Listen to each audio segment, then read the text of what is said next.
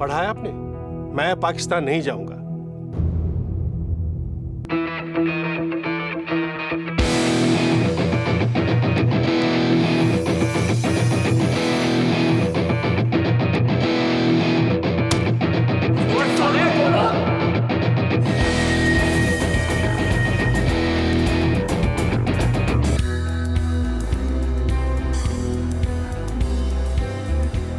शादी करनी है तेरे नाल। वही साढ़े निके निके बच्चे होंगे बहुत सारे, महेंद्र, परमिंदर, जसविंदर, धर्मिंदर, रजिंदर। इंडिया का कोट पाना है? वो हमें नहीं मिलता इंडिया का कोट, कमाना पड़ता है, मेहनत करनी पड़ती है, दौड़ना पड़ता है उसके लिए। दौड़ूंगा भी वैसे ही।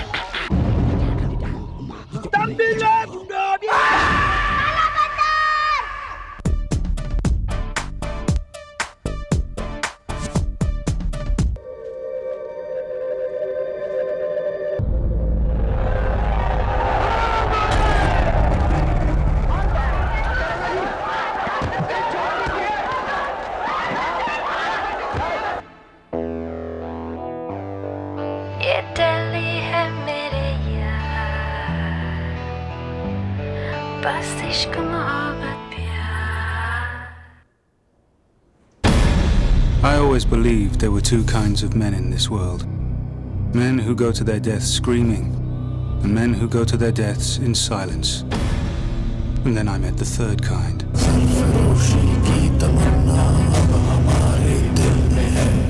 ये अंत कहाँ है, मिस्टर मैकिनली? ये तो शुरुआत है। Tell me! How can this be the will of God? Boys, no older than 23, fighting the Empire, okay? तुम लोग मेरी फिल्म में एक्टिंग करोगे. You guys are perfect. कोई भी देश परफेक्ट नहीं होता, उसे बेहतर बनाना पड़ता है। तो क्या करें? हाथ पर हाथ धरे बैठे रहें?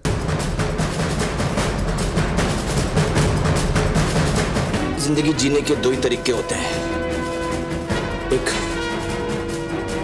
जो हो रहा है होने दो, बर्दाश्त करते जाओ, या फिर जिम्मेदारी उठाओ उसे बदलने की।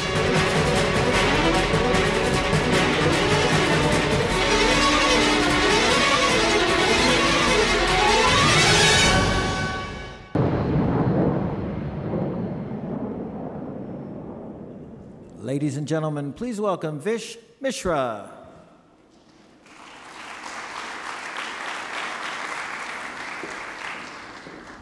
Good morning, everyone.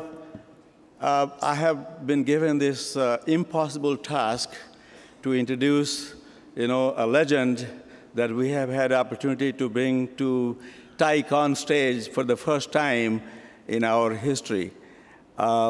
This man, you saw the clips. It just describes him. One thing that Rakeysh Mehra is known for is being so un-Bollywood. While this is a Bollywood film, but it's entirely un-Bollywood. He's the one, you've heard of the expression, born with a silver spoon in his mouth, but he also was born with a silver screen in his mouth, as you can see from his work. He believes that the quality precedes quantity. And he compares filmmaking to a slow cooking. He said, you know, it's like a good food can be prepared with a slow cooking, not with the fast frying or the fast cooking. And this is the character of all his films. In 13 years since he began producing films, he has made only 4 films. And he has 2 actually on the burner right now. They'll be coming out, you know, within the next couple of years or so. So without really saying much about this man, it's better just to see the man himself, and he's going to be coming on stage in a second. Interviewing him is our own Sarika Batra. She is the host of a show called Andaz TV. All of you know about her.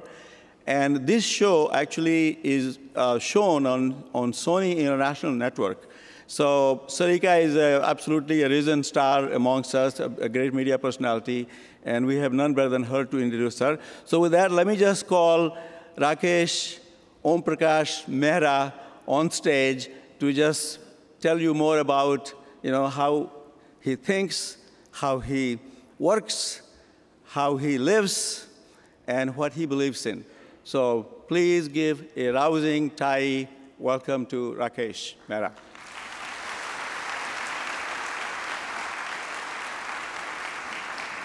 Hello. Thank you, Rakeysh. Awesome. Right here? Yeah. It's my first time here in San Fran, and it's been lovely. Great weather, great people. Absolutely. And what a place to be in. I think I'll be coming back here again and again and again.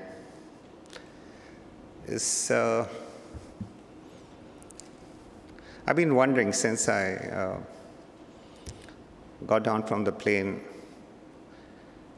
why do some places have so much energy?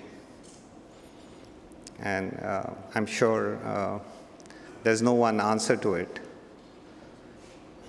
But this place, the air you breathe, does something to you.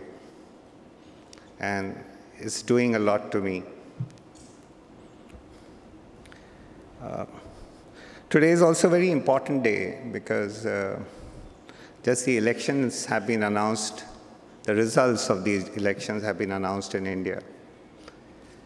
And it seems like we are back on the road after some roadblocks.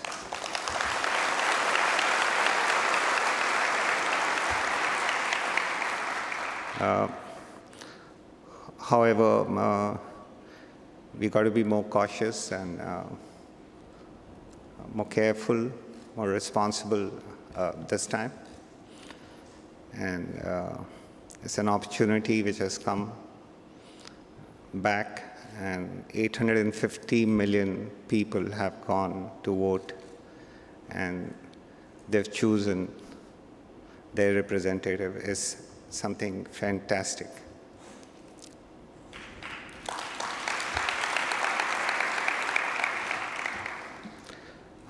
I was born and brought up in a place called Old Delhi. That's why Delhi 6, that's the pin code for Old Delhi, the walled city of Old Delhi. It's one of the oldest cities in the world. That's 110006. So I ended up making a movie called Delhi 6. I don't know how many of us know about Old Delhi. So there's a street called Chandni Chowk.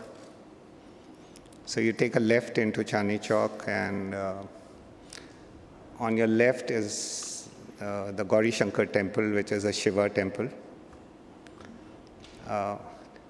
Next to a bird hospital, a Jain bird hospital. Diagonally opposite, we have a church. Next to the church is a lovely old colonial building of State Bank of India. And then diagonally opposite that is the Sheesh Ganj Gurdwara. Opposite Sheesh Ganj Gurdwara There are also some theaters on the way. Delight, Moti, old movie theaters, vintage ones. Opposite Seashkan Gurdwara, there is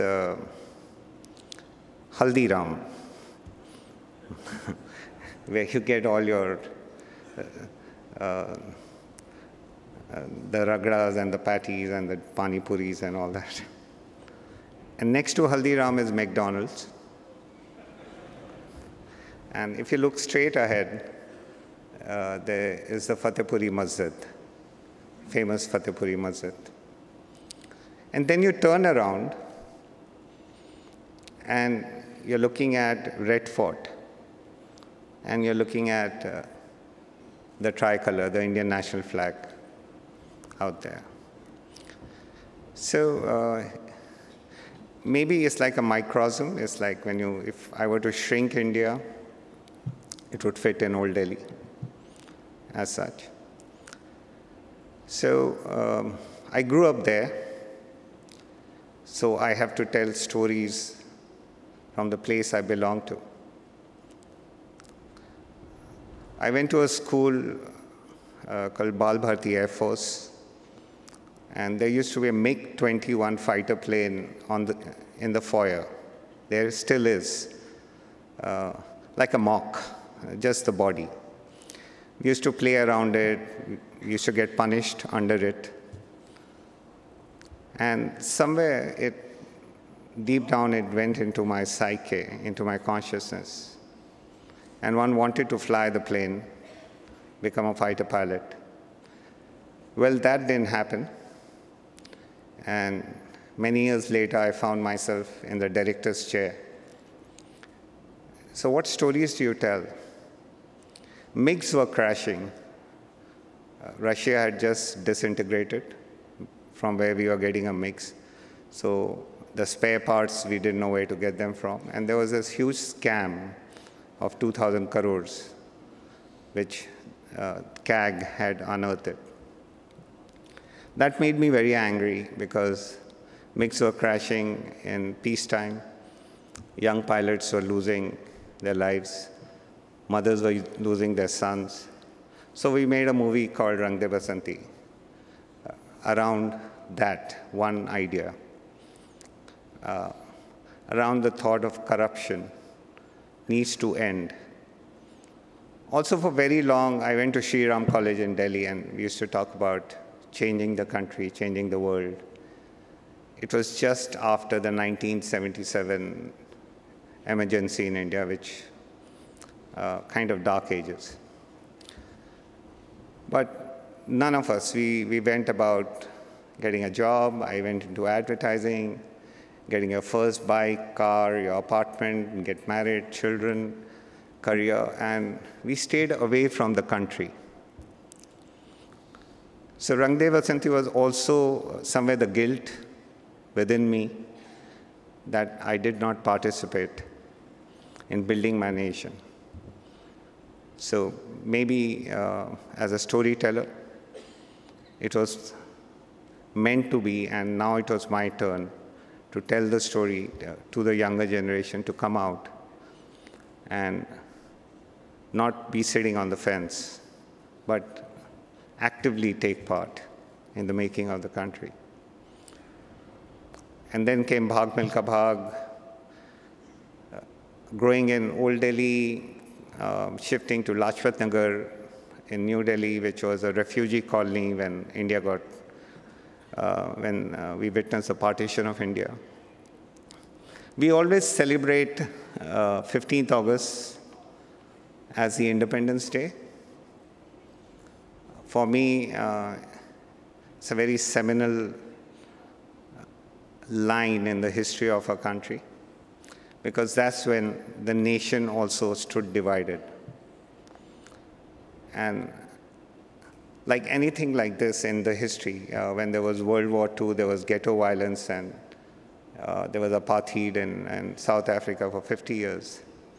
The ones who suffer most are the women and the children. And Milkha Singh was one of them. He witnessed the massacre of his parents, his mother, father, 3 sisters, 4 brothers, cousins, the village at large.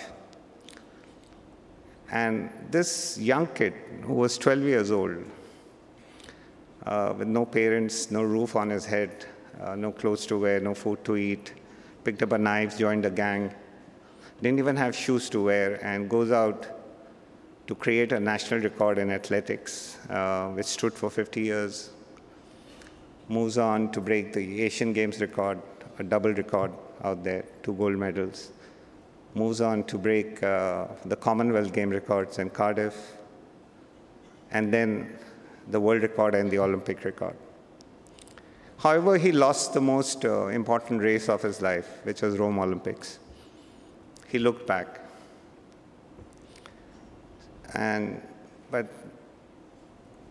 So one interpreted his looking back as looking back at his demons and being haunted by them. All of us are haunted by our demons. So what's the idea? I was looking for an answer. I was looking for Milkha Singh in me and Milkha Singh in all of us. So here's a man who did not run away from his demons, but ran along with them. And he stood to inspire an entire generation.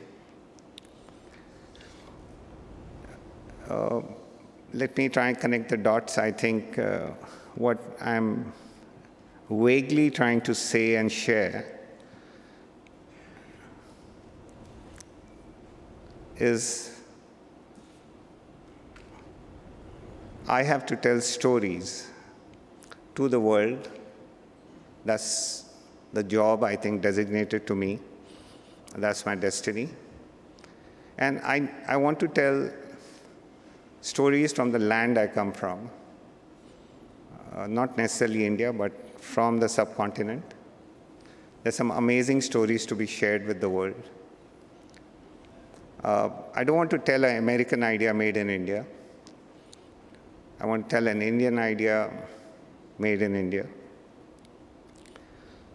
However, one has to be a little smarter than that. So we need to, moving forward, we need to be more universal in our storytelling.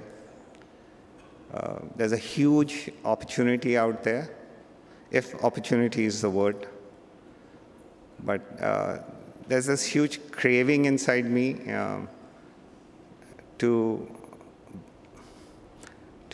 movies are like ambassadors, they're like cultural ambassadors.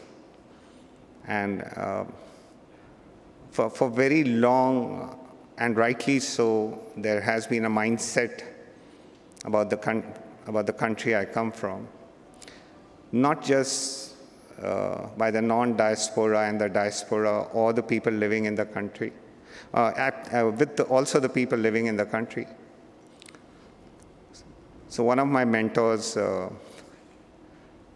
I asked him once, that's Mr. Narayan Murthy, and I asked him, "Sir, what shall I do and what stories do I tell?" Because for me, it's not just a business module, it's a way of life, and the business module follows the passion. And he said, you need to break your own mindset, and everything will fall in place for you. I'm trying to do that. And I don't know how successful or unsuccessful, but he did show me the way.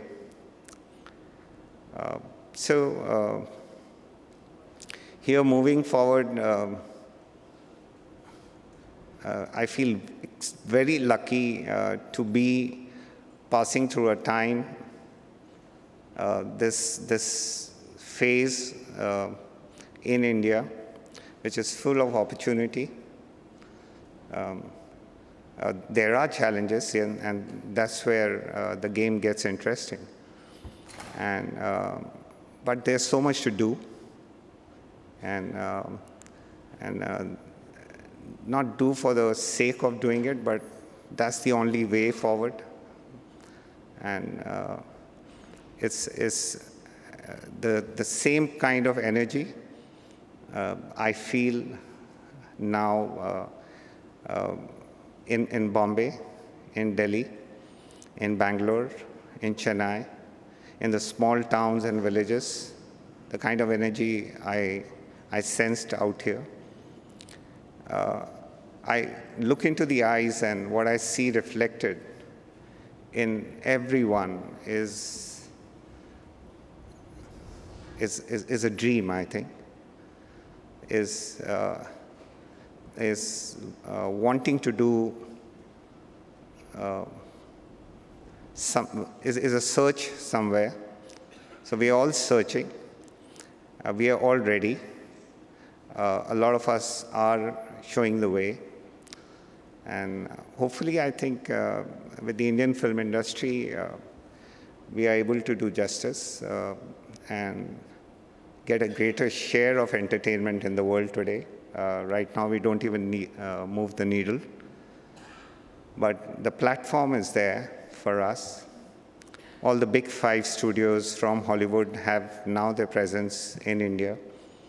They're even, one of them has even bought into an Indian company. So now the stage in the world is set for us, which means essentially distribution, marketing, sales. All we need to do, and that's the interesting part, is to maybe focus on content which is innovative, which is interesting, which is path-breaking, which is simple, I think, not very complicated.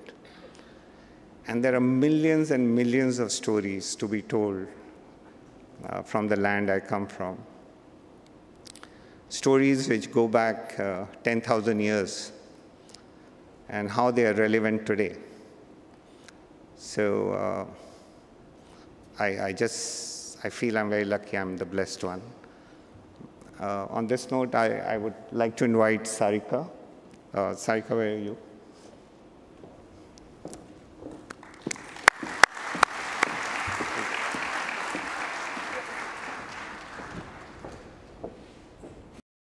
Very inspirational talk, I have to say. Here we are at TiEcon 2014 with a group of aspiring entrepreneurs, people that want to create change in the world, and I'm sure you've moved them. You yourself are creating change through your art. So tell us about some of the grand challenges that you want to see changed in this world.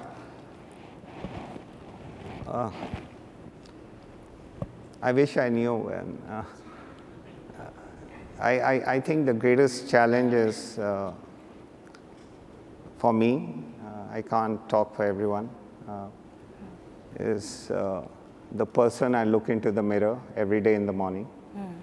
He is the biggest obstacle. I hope I can do something about him.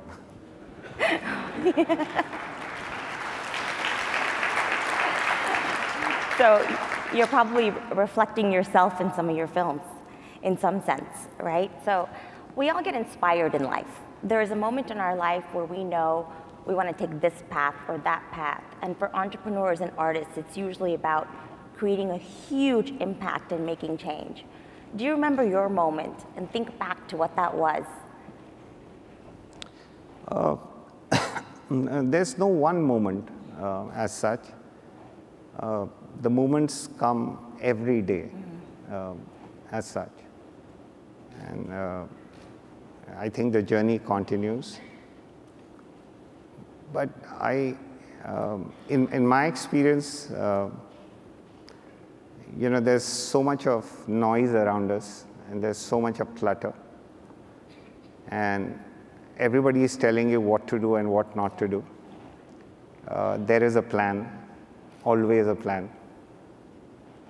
But I find my moment in trying to shut that off, hear that, and not put it aside, but learn from the noise. But somewhere deep down, go back to your instincts, because you're responsible for your instincts. Yeah.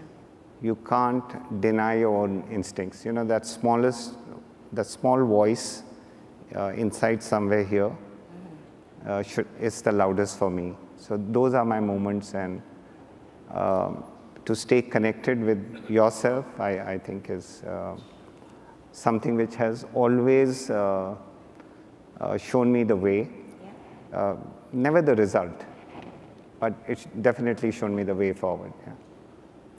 So in your lifestyle, though, there is clutter, there is chaos. I mean, we all have it. With the current political climate, it's actually for the better. But what do you do to stay connected to yourself? Say that again, sorry, I didn't get it. What do you do to stay connected to yourself? What do you practice? Do you have like a certain mindset that you follow or a routine? You just sleep well and sleep early, wake up early. It's that simple. Or don't sleep at all. It's wonderful. There's this constant thing which keeps happening, and there are millions of questions, and I wish there was a part to it. I wish there was yoga or something which makes it happen just for sleep. you. Yeah. No, I believe, I think sleep is a weapon. It's a wonderful thing because you're born again every morning. And that's amazing. So I give sleep a very important thing, however stupid it might sound. Yeah. So Rang De Basanti actually created change in India. And now there's a documentary coming out, the real life to the real life. So tell us about that documentary. It's a 7th year anniversary of Rang De Basanti, and the media termed it as a movie that became a moment. So there's a documentary in place which has been made. It's called Rubaru. Rubaru means face to face. It was also a song in Rang De Basanti. And it essentially tries to correlate the RDB effect, which they call. So as to how real life got inspired by real life, and then real life in turn emulated the real life. So something like that. It should be out next month, I think. Oh, that's fantastic. Looking forward to seeing that. So with the current political climate in India changing as we all feel for the better, it's time for change. How do you feel that's going to affect cinema?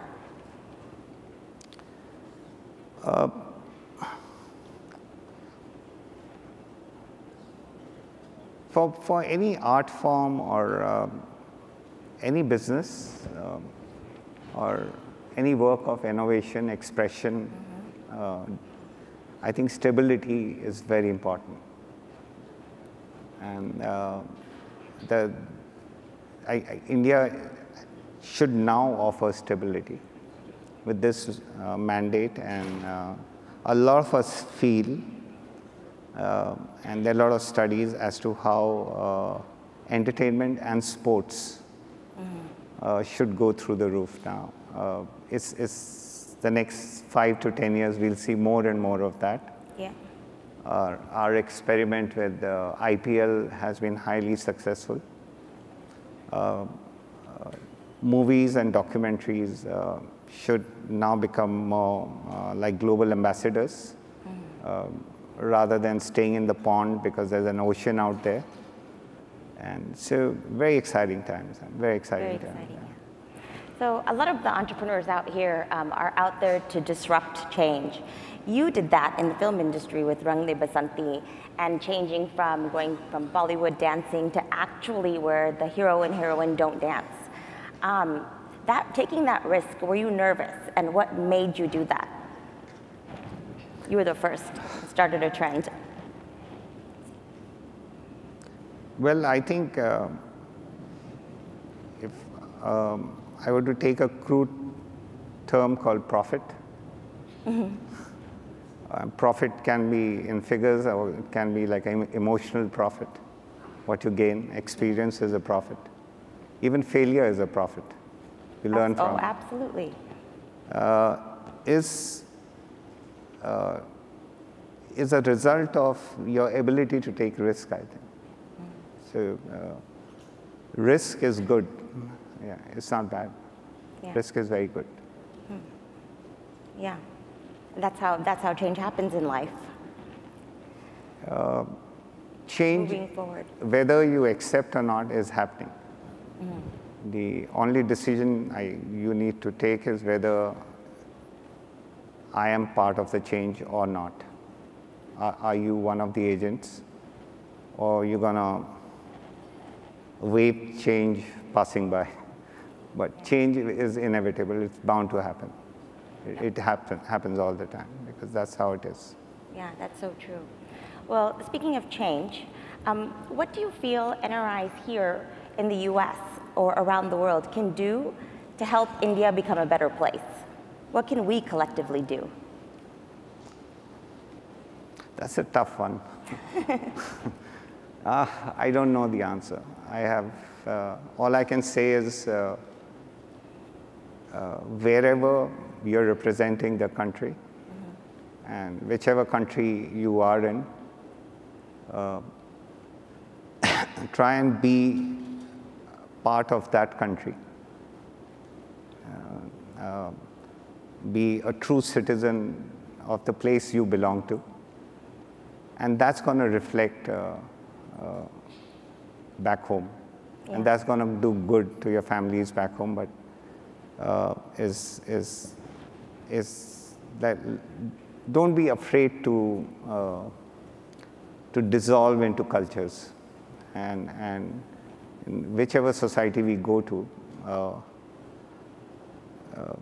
be a player in that society, and basically, so it's not. We don't have to be stuck to the notion of India as such. It's a wonderful land, actually. The concept of India is just 70 years old. Before that, and for thousands of years, that's the only place, if I were to see on planet, which has never gone out and invaded forcefully. So we've never sent out our armies ever. However, we have always been very happy to share our intellectual wealth, our cultural wealth. And I think that's what I have learned. I don't know what to do, but that's what I've seen, and it seemed to have worked for us. Yeah. So there are, I'm sure, many, many young artists that look up to you, and they aspire to be like you and create change through their work. What advice do you have for them? I have a secret to share there. It's time to share. I'm dying to work with the young guys all the time because there's so much to learn. So I think this whole thing about advice does not lead you anywhere. I have no advice for anybody. And what would in a very selfish way, my next movie I'm working with 4 youngsters. First time they'll be facing the camera. So I'll be learning so much, I can't tell you, because they are the players. Yeah. They are center stage, and they are playing the game. And at best I can do is, I can be a coach or a referee and blow the whistle and say, you're going offside. So at best, yeah. But there's so much to take from them. And that's the fun. That's amazing. So what's next for you? What's coming up? All your fans are waiting for your next big blockbuster. I don't know blockbuster or not. There are a couple of films. I'm doing a film called Mirza, which goes on the floors in September. It's a folklore, which is interpreted in today's time, folklore of Mirza Sahiba, where after doing this trilogy of social subjects, which was Rang De, Delhi 6, and Bhag Milka Bhag, I want to discover the idea of romance and the whole illogic of why we fall in love, not the logic of it. And so after Mirza, we move on to a movie called Raja and the Legend of the Flute, it's somewhere in modern day times, there's a search for the Vedic mats and the Vedic weapons, which are described in our Vedas, and how they can empower or be the tool of construction or destruction in today's world, used or misused. Then there's a movie called CK, translated as Casual Kama Sutra. That's more about, it's a human story. It's a love story between a boy from Madhya Pradesh, a cotton farmer's son, and a girl from the US who's in the fashion industry, and how they meet. But somewhere it's also about the economic revolution of India, because we need to have labor-intensive industries. And technology should kind of facilitate that. So because of the population, we have human resources, so we need to work around that. So I was a fabricator once. I used to stitch clothes for various labels like Giorgio Armani or Levi's and all the famous labels. We used to had a factory in Delhi, in Govindpuri. After college, that's the first thing I wanted to do. I wanted to have a business of my own. So I think that will come out of there, because there were these workers and tailors who would leave their farmlands and come and stitch. And while they would make 2 rupees and 75 paisa stitching a shirt, and 10 bucks for stitching a pair of jeans, on Fifth Avenue, somebody would be wearing it and paying $100. Yeah. So there was a huge gap. So is there a way to kind of shorten, abridge this gap and let the wealth be distributed? Yeah.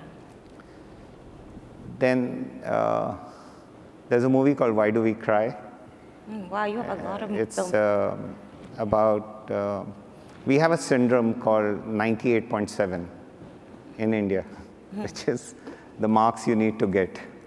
Yeah, the education system is, yeah. I actually wanted to talk to you about that because you're big on education. And I know we're almost out of time, but I have to ask you this question. I was shunned out of my college. I went to Sri Ram College as an alumni, and I was speaking. And there, the list closed at, I think, 100%. Yeah. I said, I'm ashamed that I'm from this college. So in a good way, we were having a joke and a laugh. And I think we're putting ourselves and our kids through a lot of pressure. A lot of pressure. Unnecessary,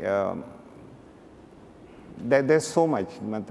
To grow as a human being, you need to balance it out, so not just the mark sheet. Yeah, so how do you feel the education system in India can change to reflect people's talents as opposed to how well they memorize something? I think there's it's been there. We just need to go back and tap on the past and understand from the Gurukul system, and understand when we need to figure out what was the period when India did its best in the history of that land, and see what was going right around that time.